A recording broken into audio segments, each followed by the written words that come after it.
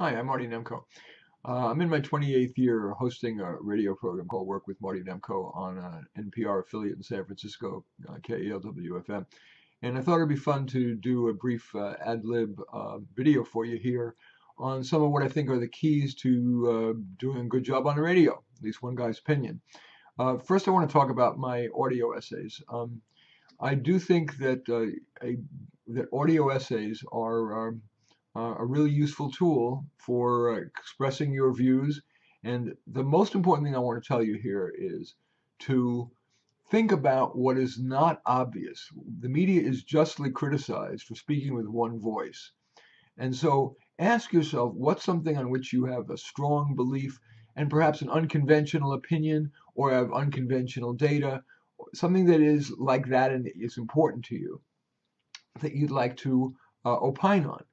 And then I encourage you to not script it, just like I'm not scripting with you now. I'm just talking to you, but have a brief outline in front of you and aim for between 1 and 3 minutes. But I have occasionally gone as long as 10 minutes when I decided to do an essay called "Marketing is Evil," which I do believe, and I gave example after example, and there was something about the cumulative effect of all those examples that I felt justified the time. So think about inserting audio essays on the non-obvious yet important not just to you, but important to your listeners or viewers if you've got TV. Obviously, a lot of what I'm saying here has relevance to TV as well. The second thing I want to talk about is interviewing guests. I am very wary of interviewing PhDs, especially professor types, because they tend to be long-winded and get into the weeds too much. So you really need to be very careful to find somebody, if you're trying to get an expert, who's really expert, but who's also practical and not long-winded. To help my guests not be long-winded, I teach them the traffic light rule. I tell them, and this I send it to them in the confirmation email that I send them, confirming their guest appearance. I say, during the first 30 seconds of an utterance, your light is green. They're listening, they're paying attention.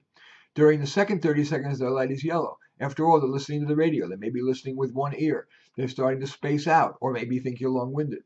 And at 60 seconds, your light is red. You probably should stop or ask me a question.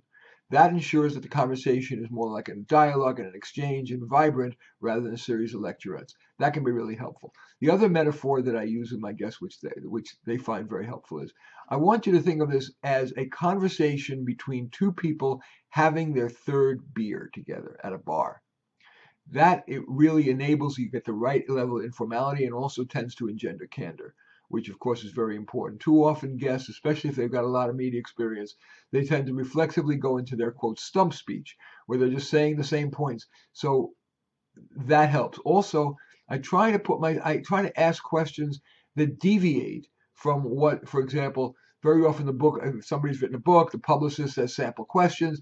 I really try to deviate that, and I try to from that and think about what are the hard questions that would force the person out of their normal box, but yet is interesting to me as a human being and also interesting to my audience. One other little thing about interviewing, very often what I try to do is I try to ask easy question in the beginning, and I don't try to be confrontational. I like to have conversations where we're synergistic, we're basically building on each other. That said, there's always one or two hard questions that are probing, and it could indeed either reveal information that the person would rather not reveal. I'll just say that. And that I try to insert that question normally toward the end of the interview when I've established trust and I've clearly shown that I'm on their side. I'm not trying to screw them. I will ask it then, or right after they've laughed, we've had a good interaction, I'll slip in that hard question there. Maybe my favorite example of that is when I had Maury Wills, the legendary Dodger baseball player, on. And after a bunch of easy questions about how he steals bases and whatever, I then say, the Dodgers, which you played for so many years, always had a reputation of the pitchers throwing spitballs, but they could never catch them. I said, do you have any idea how? He said, yeah. He said, it was me.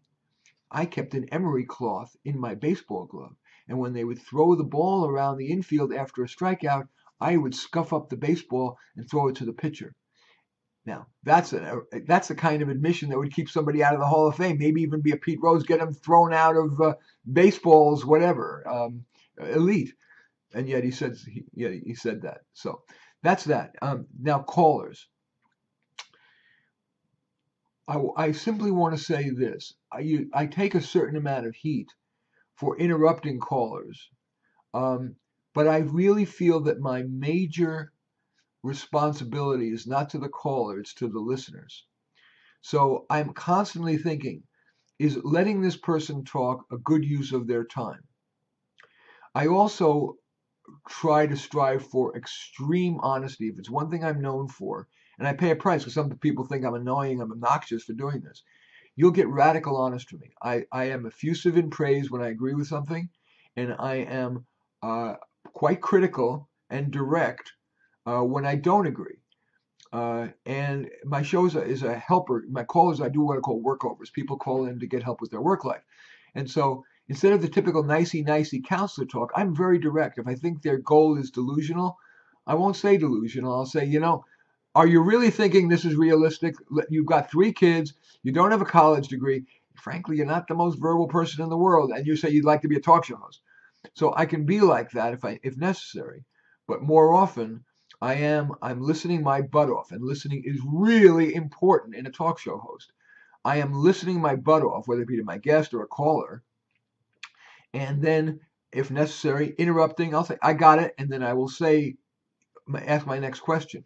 So we're back and forth, and I'm able to find that I am able to help my clients and my listeners quite readily that way. The other thing I did was I chose a niche show. I've been doing this show, as I said, for 28 years. It is focused on 2 things, education and mainly now career stuff. So having done these workovers so long, I'm able to intuit a lot of, I can read between the lines. I can get to the point very quickly and help clients and callers in a remarkably quick amount of time. So I invite you, if you're not currently a host, or you are one and you're looking to kind of pivot, pick a niche, something you care a lot about that might, also draw a large enough listenership and become enough. Stay with that and be a real expert at that, so your calls can be crisper. Anyway, that's all I really want to say. I do like to keep things short. So that's all I want to say. Have fun doing. It is such a joy to have a microphone in front of you. And you don't need to be too scripted. You notice I didn't script a thing here. I don't script on my radio at all, on my radio show.